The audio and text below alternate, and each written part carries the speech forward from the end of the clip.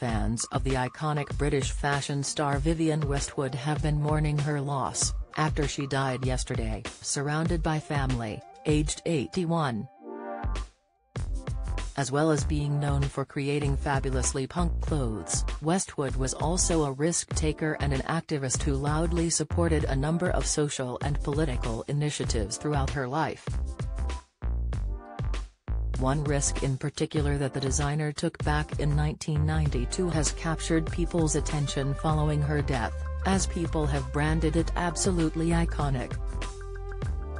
We're talking of course about the time Westwood received an OBE from the Queen for her services to fashion. She headed down to meet with Her Majesty at Buckingham Palace to receive her honours in a chic grey suit. The outfit, unsurprisingly, had a secret punk twist. Westwood had decided to go commando for the occasion and wasn't wearing a knickers underneath the long skirt. This would have remained a secret, had she not decided to do a twirl for photographers after collecting her medal. Westwood ended up flashing the photographers in the grounds of the palace and claimed the Queen was amused by the images that later emerged.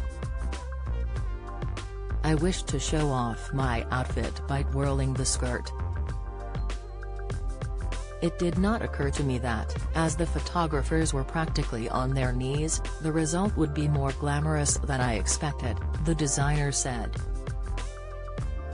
"I heard that the picture amused the Queen," she added. In 2006 Westwood returned to Buckingham Palace once more, but this time to receive a damehood from the Queen. She wore a black dress and hat for the occasion and is said to have once again been going commando. However, she declined to twirl this time, saying, "Don't ask. It's the same answer. I don't wear them with dresses. When I'm wearing trousers I might, my husband's silk boxers."